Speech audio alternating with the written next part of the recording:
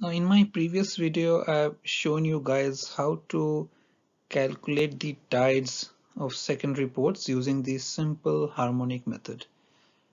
Today, I'll discuss the theory behind it. So this is just a short video to discuss the theory behind it.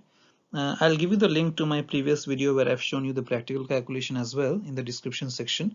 But I thought I'll discuss the theory because sometimes you are asked as to about the theory of this tide calculation method.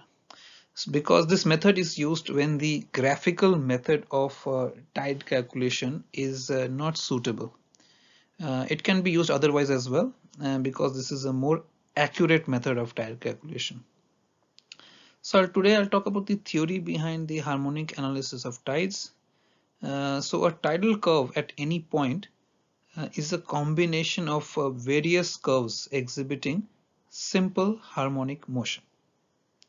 Now, each of these curves is governed by a particular effect which is caused by the interaction of the heavenly bodies like the moon, the sun, and the planets. Now, each of these effects form equations of the simple harmonic motion having harmonic constants.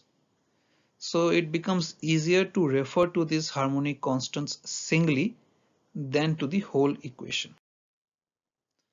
Now, among all these constants, four are the most important ones, and they are the ones which are considered in simple harmonic motion. So if you see the practical calculation of the tide, then you will see that we use these constants of M2, S2, K1 and O1.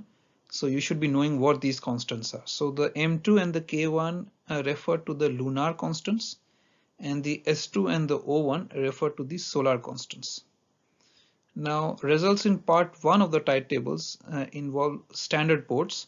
They use as many as 100 or more harmonic constituents and thus are expected to have greater accuracy. However, harmonic constants are also required for some secondary ports for which there is not sufficient data or there is not even a standard port available.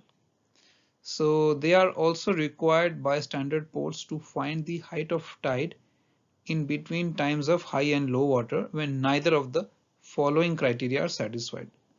So if the rise or fall duration must be between 5 to 7 hours and there must not be any shallow water correction shown in part 3 of the Admiralty tide tables for that port.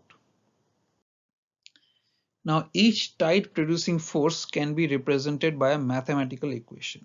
Now each harmonic constituent represents a periodic change or variation in the relative position of the Earth, Moon and the Sun. So in this case, a simple harmonic constituent is represented by the equation y equals a cos at plus w, where a is the amplitude of the constant. At plus w becomes the angle which changes uniformly and is called the phase of the constituent. And the small a in this case is the speed of the constituent and is the rate of change of its phase.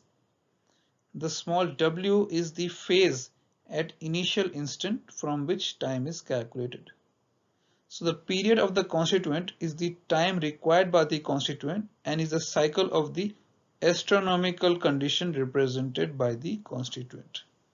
So here is the equation based on the interaction or the periodic change that happens in the relative position of the Earth, Moon and Sun, which also has an effect on the tides, the rise and fall of the tides. And that's why knowing this theory behind the practical calculation of simple harmonic motion is essential for you guys to know. Thanks.